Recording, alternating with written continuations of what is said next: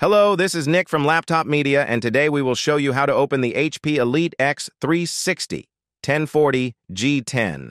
To open this laptop, you have to undo just 5 captive Phillips head screws.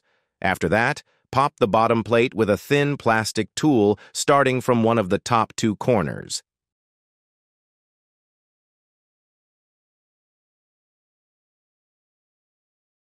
Then, fully pry the rear and work your way around the sides and the front.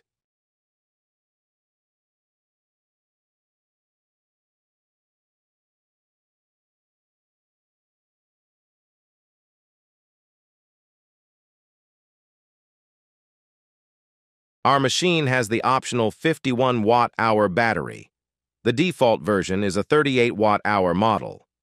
To take it out, unplug the connector from the motherboard and undo the 4 Phillips head screws that fix the battery to the base. The capacity is enough for around 14 hours of web browsing, or 12 hours and 30 minutes of video playback. This is a good result.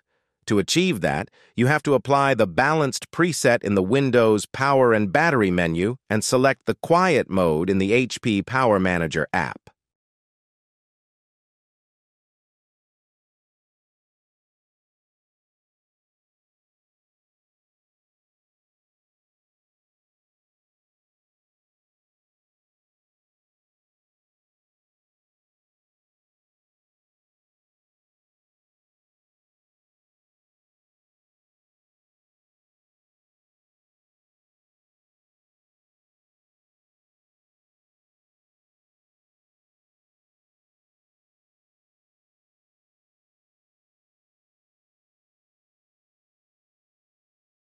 Sadly, the memory is soldered. The maximum possible amount of RAM for the series is 32 gigabytes LPDDR5, 4800 megahertz, which sounds future-proof. In terms of storage, there is only one M.2 slot for 2280 Gen 4 SSDs. The NVMe is protected by a metal plate, and we can spot a small thermal pad for additional cooling.